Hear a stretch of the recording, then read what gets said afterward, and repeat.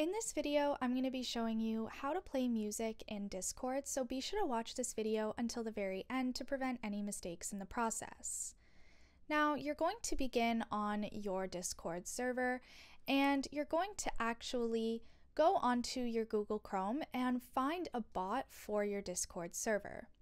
So you're going to search on Google, top.gg, and as you can see, this website is actually going to open.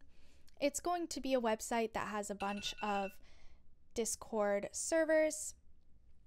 And to actually find this, you're going to search for Greenbot, and it should show up right here. It's a very popular Discord bot, and you're going to click on Invite, and it should open up this authorization tab that just allows you to log in and get this Discord bot onto your server. Now, once you're actually logged in, it will say that you can add this to a server. So I'm just going to add this to my tutorial server and click continue and authorize. You're just going to confirm you're a human, of course, and then you can navigate to your actual server. Now, since it's loading on my browser, I'm just going to open it here just so that it's on the actual Discord app. And I'm going to see that Greenbot has been added.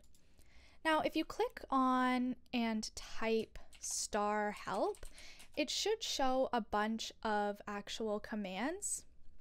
I'm going to click on /help and let's see. There, as you can see, it shows all of the commands that you can use. So I'm first going to join a voice channel, and now that I'm on the voice channel, it will actually be able to play music.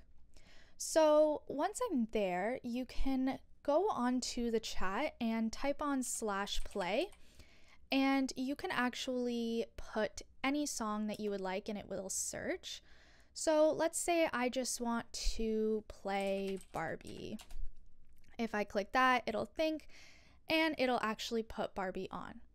Now, I don't actually have my volume on right now, but it is playing. And then you can also, once you're done, you can click / and put pause, just so that you can pause the music and it will just do that. That's really all there is to it, to this Discord bot. Make sure to leave a like, comment, and subscribe to the channel. Thanks for watching, and see you in the next video.